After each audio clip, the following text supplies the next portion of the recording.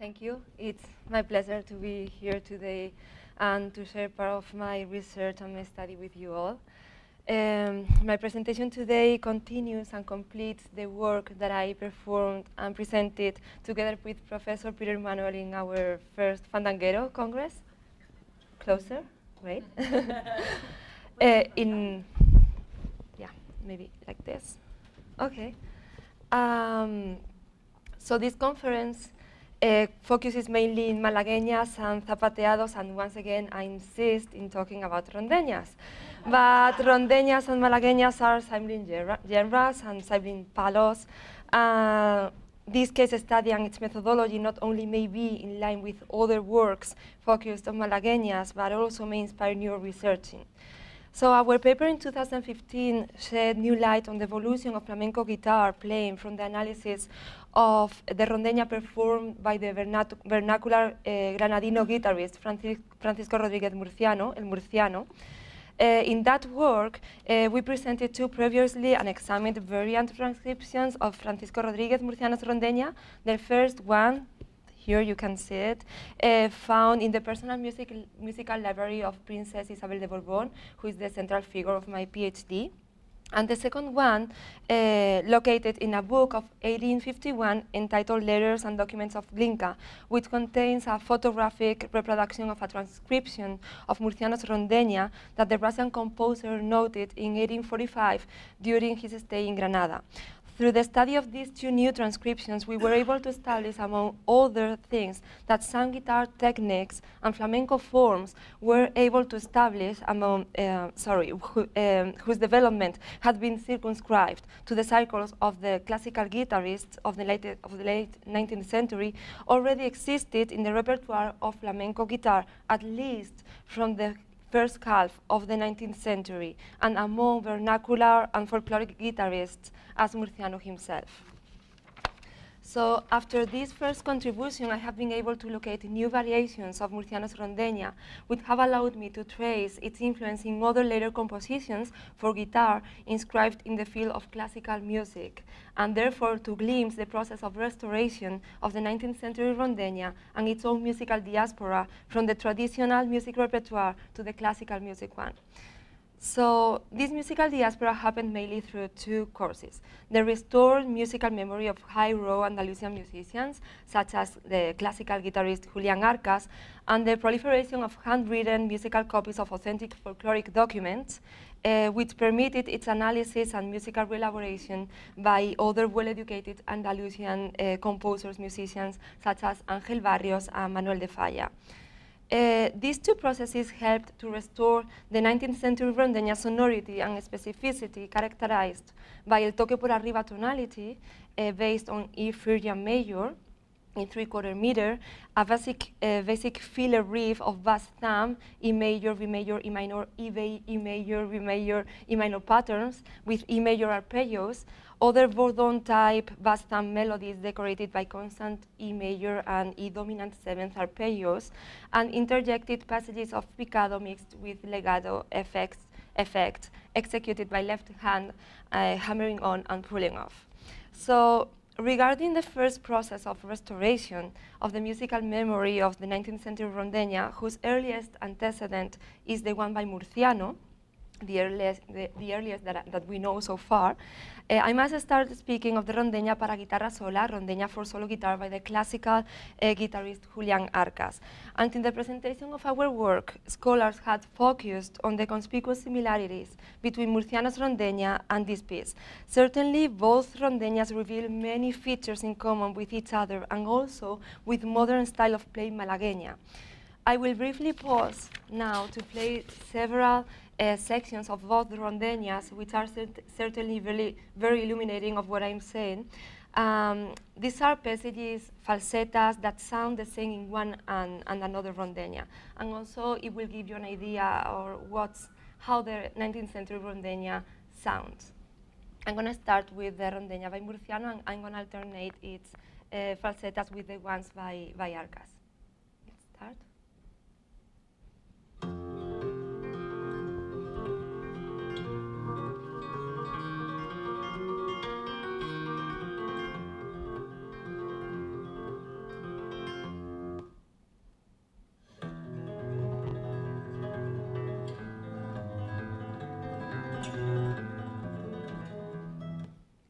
the second one. Oops.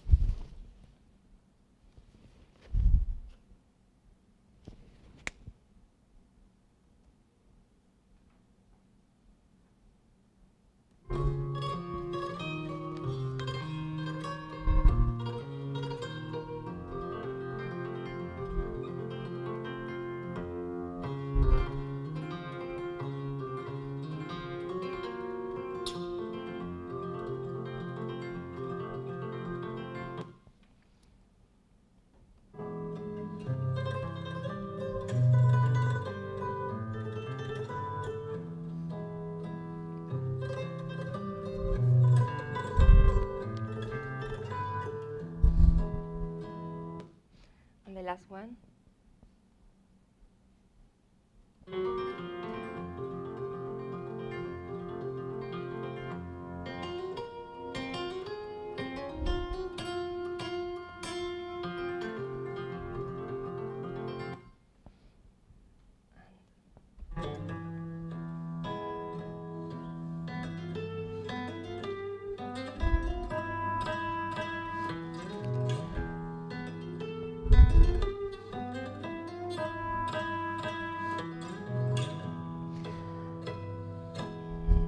So from its analytical and comparative study and its contextualization, we can assume that Arcas reproduced the sonority of the 19th century rondeña in his piece.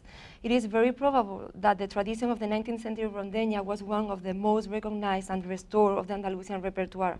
There is no evidence that Arcas knew Murciano in person, or if he obtained a musical copy of any of the variations of his rondeña. I still need to check his personal library, but other researchers have shared with me that they have not found any copy of Murciano's rondeña among his documents, personal documents. But we can consider that there was, at least in the area of Eastern Andalusia, and Almería and Granada are adjacent provinces, a collective musical memory of the rondeña, its falsettas and its sonority. We can therefore assure that Julián Arcas knew the tradition of the 19th century rondeña for guitar, which he restored and reworked in his rondeña para guitarra sola. This hypothesis is backed by the press advertisements of the time. In September of 1842, for example, a Madrid newspaper featured an ad for guitar lessons offered by a young disciple of Murciano, and now I quote, author of the genuine rondeñas granadinas, Granada-style rondeñas, celebrated for their variaciones and never heard in the court. And later, in 1859, Juan José Pérez placed a similar note in a Seville newspaper offering guitar lessons which could include Murciano's Malagueña, presumably referring to his rondeñas. The 19th century rondeña was part of the musical memory of the Andalusian guitarists of the time, as well as the musical memory of Arcas. And this one restored it in its compositions of Andalusian airs. So all this allows, in my opinion, to define the figure of Julián Arcas not as the father of flamenco guitar, as many have said, but as a nationalist composer who, like other musicians of the first Spanish musical nationalism, used the authentic folkloric document, in this case Murciano's rondeña, as a base inspiration for his own compositions, more refined, elaborate, and complex. So as we see, flamenco musical repertoire, whose restored behaviors were rooted in caves, in patios, in the humblest houses, in barber shops, in the tablaos of many café conciertos, underwent an expansive process with the arrival of musical nationalism in Spain, the exaltation of popular music, and the need to crystallize a sound identity of the Spanish. Continuing with the restoration of the 19th century rondeña for solo guitar playing, the truth is that at the end of the 19th century and the first years of the 20th, we lose its trace in documentary terms, as we cannot find sources after the 1870s. It is not possible to know if flamenco guitarists continue playing this 19th century rondeña, and the fact is that it wouldn't be until 1930 when the rondeña for solo guitar playing reappears in the flamenco repertoire with the composition by Ramón Montoya, whose rondeña has very little to do with the ones by Murciano and Arcas. However, as I pointed out at the beginning of my presentation, the finding of new transcriptions of different versions of Murcianos Rondeña allows us to establish how the musical memory of the 19th century Rondeña was restored in compositions belonging fully to the 20th century music repertoire, thanks mostly to the proliferation of the musical copies of the variations of Murcianos Rondeña. At the time, I guess that in the absence of photocopiers, handwritten musical copies were circulated among musicians who sought to inspiration in traditional music, like Manuel de Falla. So 19th century Rondeña played a fundamental role and a great impact in the work of Falla, fascinated by the guitarist language in its flamenco manifestations and its elaboration and use in classical music. My research establishes that Falla recreated the technique and idiomatic sonority of the 19th century Rondeña for guitar in a great number of his compositions from diverse sources, among them and fundamentally from both Rondeñas by El Murciano and Arcas. So Manuel de Falla conserved among his musical documents the Rondeña para guitarra sola by Arcas, a score he had acquired in his Parisian period between 1904 and 1907 and 1914. But also he kept his among his most prized musical documents up to 4 different handwritten transcriptions of Murcianos Rondeña, indicating that this was a work of great interest to him, very influential in his composition. Some researchers said that the only Rondeña that Manuel de Falla conserved in his personal archive was the one by Arcas. But I was very lucky. I went like a few months ago to Granada and I could find new Rondeñas by El Murciano. So we see 3 of them in the images. The first one on the left here, this is the same transcription of the Rondeña de Granada, the same one that is preserved in the Princess Isabel personal library, and the one that I unearthed in 2015, which contains notes on the techniques of flamenco guitar, such as rasgueo or punteo, by Manuel de Falla. And 2 new transcriptions, these ones that you see here on the right, unknown so far, so this is new, under the title Variaciones de Rondeñas compuestas por Don Francisco Rodríguez Murciano, Rondeña Variations composed by Don Francisco Rodríguez Murciano, which I found some months ago, as I already said. It was probably also a musician from Granada, Ángel Barrios, a friend of Falla, who provided him with all these transcriptions right after he settled in Granada. Ángel Barrios' father, the guitarist Antonio Barrios, personally knew Murciano's son Malipieri, who was his guitar teacher.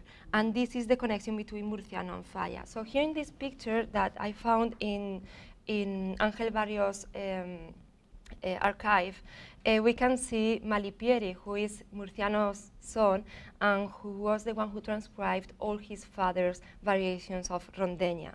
And here, holding a guitar with the mustache, is Antonio Barrios, who was the owner of a tavern in La Alhambra. It was in the same area of La Alhambra, up in the city, and he was his disciple. And here, this young man holding a violin is Ángel Barrios, who is the musician who met Manuel de Falla in Paris, and who helped him to settle in Granada in 1907. So this is the connection between Malipieri Murciano and Manuel de Falla. In fact, Ángel Barrios himself restored part of the 19th century Rondeña in his piece for solo guitar, El Pregón de las Flores, where he reproduces its idiomatic elements. But I'd rather prefer to dedicate the last minutes of my talk to the restoration of the 19th century Rondeña for guitar tradition by Falla. So my research suggests that Falla used the guitar resources of the 19th century Rondeña in his composition Le Tombeau de Claude Debussy. His only solo guitar work composed in 1920, dedicated to the memory of the French composer who died in 1918. In this piece, he mainly used musical motifs of La Soirée dans Granada by Debussy. This work, which was one of his earliest compositions in Granada, has been the object of some studies that have recognized in it very explicit elements of flamenco, although none of them has linked it directly with the 19th century Rondeña. So a close look at this work allows us to record recognizable and explicit elements of it, as if Falla intentionally had included an honorable musical wink to the city of Granada, including musical material of the Rondeña by Murciano, which this guitarist used to perform in the Albaicín, this white neighborhood facing La Alhambra. So I'm going to concrete now these explicit elements. Le Tombeau de Claude Debussy has a ternary musical form, ABA. Often, this work has been associated with some tonal harmonic ambiguity by the alternate use of F and F sharp, C and C sharp, or B flat notes. And like Murciano and Arcas Rondeñas, the composition of Falla revolves around a modal center, Iberian. On the one hand, the main theme set out in the first two bars always ends up with a brief pattern in the style of the harmonic pattern of two arpeggio bars in Murciano's Rondeña. This one, the E major, B major, E minor, E major, B major, E minor pattern, resulting a constant in the Bourdon. And in other words, in part A, Falla uses the main theme, combining it with different melodic materials extracted from La Soledad and Granada, always with a recurring rhythm and bounded by the arpeggiated cinquillo. As in Murciano's Rondeña, the arpeggiated pattern limits the different falsettas. We can see this pattern in La Soledad de Granada here. I circle it so that you can see. In the central part, B, or development, high point of the score, Manuel de Falla explicitly uses elements of the 19th century Rondeña which can be auditively recognized. From its analysis, we identify the arpeggiated treatment of chords in E major with melody in the Bourdon, followed by an arpeggiated cinquillo that introduces a passage of a scale transition for the left hand, similar to the passage for the left hand in Murciano's Rondeña de Granada, as you can see in examples 1A and 1B. And this passage in Falla's piece is followed by 4 bars with arpeggios in E major and melody in the Bourdon, like in Murciano's Rondeña. The central part B of Le Tombeau de Claude Debussy ends up with 2 bars almost identical to bars 111 and 112 and bars 141, 147 of Murciano's Rondeña de Granada, as you can see in examples 2A and 2B. Using a metaphorical image, we could say that Falla placed the essence of the 19th century Rondeña right in the heart of Le Tombeau. Let's listen this central part of part B of Le Tombeau de Claude Debussy. Let's see if you can recognize some of the 19th century Rondeña. It's not really, it is.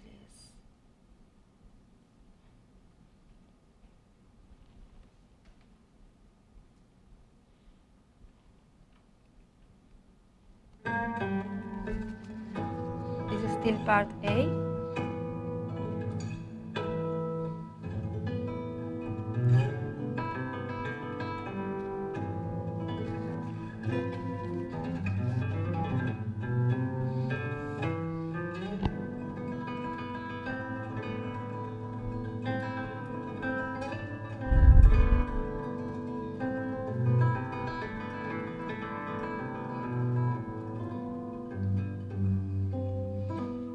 Here it returns slowly to part A again, to Les Soirées d'Angranade de Claude Debussy.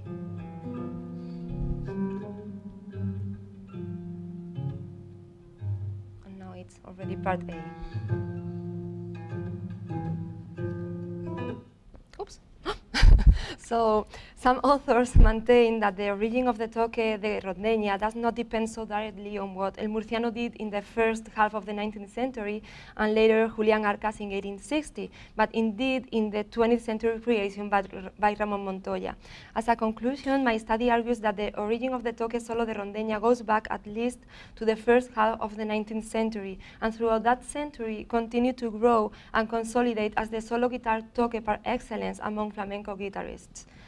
This tradition of the 19th century Rondeña and its guitar language influenced, in addition, the compositions of many cultivated composers of the 20th century, among others Manuel de Falla.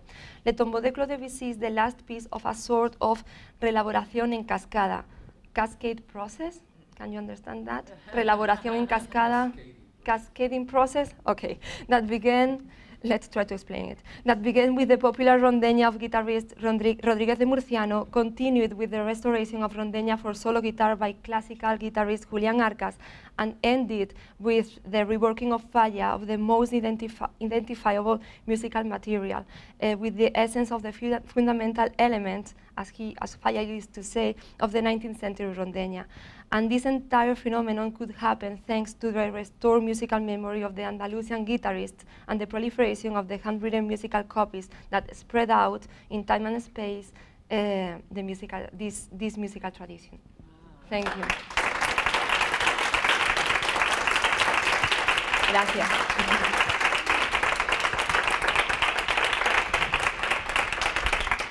Yeah? So this is very interesting. In listening to this, what I hear on the guitar is essentially what in abandonado forms in flamenco you find as the anticopla. And what I don't hear is the copla, which is the major key portion.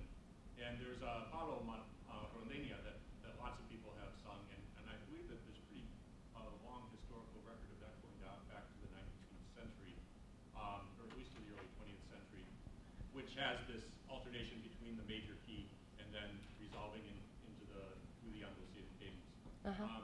Did Murciano have any major key kind of copla part? Yeah. All the variations that I found have the copla. Sometimes it's intercalate between the falsetas, and the one that I found in the Princess Isabel personal library, the copla is completely apart at the end after a double bar, but still it's there.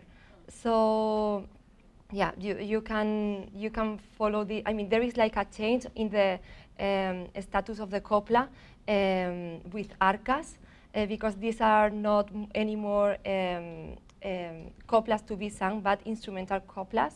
You cannot sing on them. And after that, we have the rondeña by Montoya, who doesn't have any copla at all. Yeah.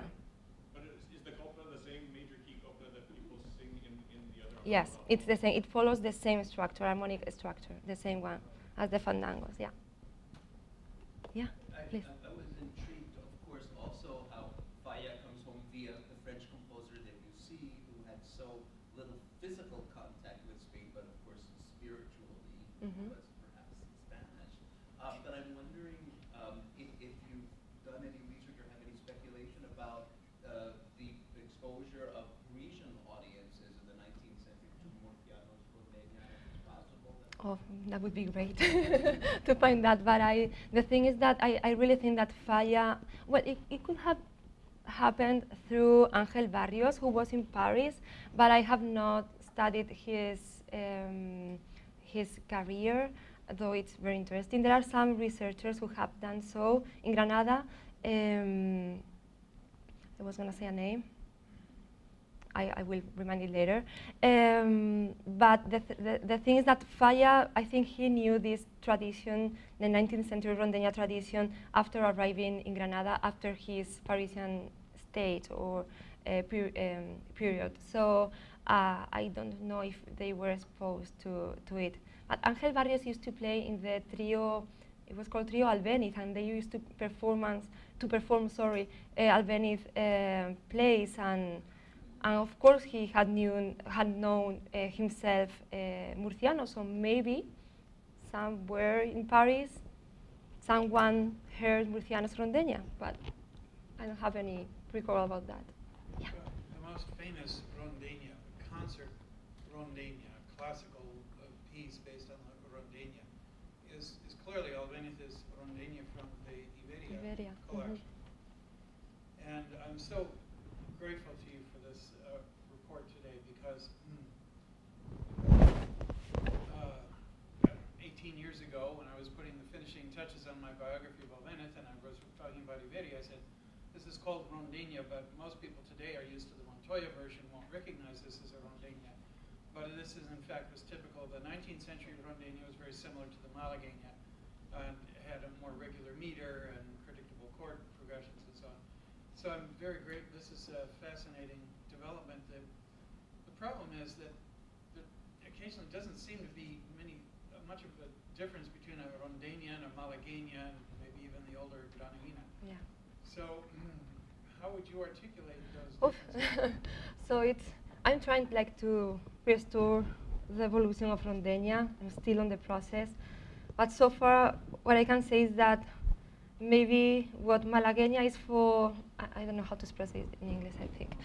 What Malagueña is I mean, what is el cante for Malagueña is like the guitar for Rondeña. So maybe there is this difference, yeah, because they are basically, maybe. One emphasizes voice, Yeah. the other emphasizes guitar. Maybe when the singer was the protagonist, then they decided to perform the Malagueña, and when the guitarist was the protagonist, then it was the Rondeña.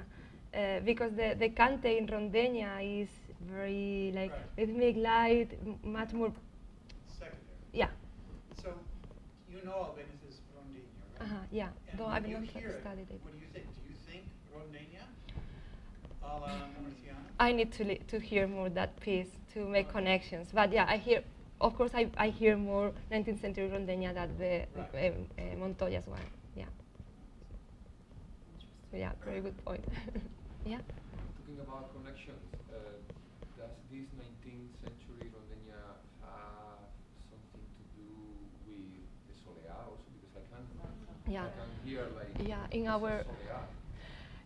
In the first Fandanguero Congress, Guillermo Castro said exactly the same comment. Like what I'm hearing is a soleá here. So yeah, we still need like to do a huge work to classify and to see the evolution of different palos and its connections among them. So it was called Rondeña at that time. It became later on soleá. yeah. I mean, it sounds. To you, as a yeah. musician, I So can you're hear the second person who said that, yeah. Let's continue listening and classifying. Let's see. Thank you. Thank Okay, you. thanks. Gracias.